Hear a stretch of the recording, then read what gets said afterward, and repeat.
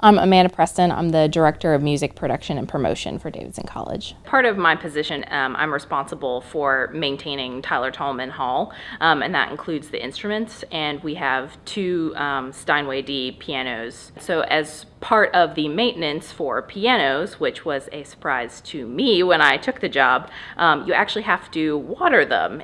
So I remember when my predecessor was, walking me through the steps of the job, and she, okay, now we have to water pianos, and I just looked at her and wondered if she misspoke.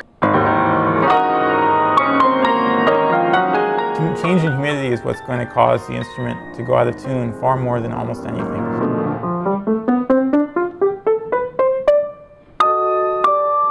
In some ways, it's a mixture of a percussive instrument and a string instrument. It's based on strings being struck by hammers.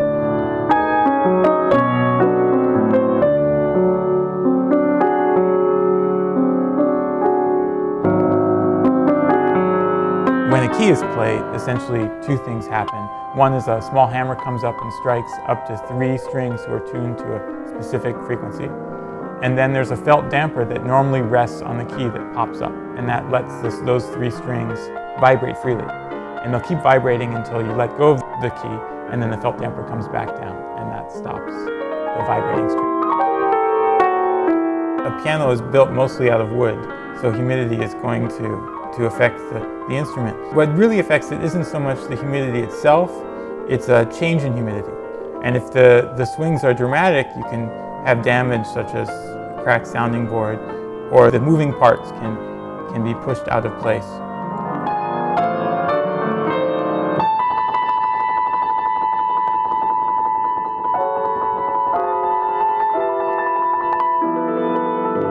So this is what it looks like, and it feeds into the system, and so that's where the water is stored. So when you're watering the piano, it's not like you're just flooding the pads with water, but it just kind of stores it up, and then as the piano needs it, then it'll kind of release it for itself.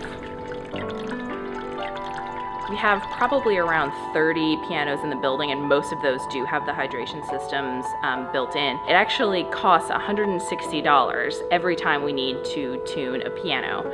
And so the way the hydration system works is it kind of extends the time that the tuning holds, so it keeps it in tune for longer. Obviously, the sound of the instrument is dependent on the condition, if it's in tune or not.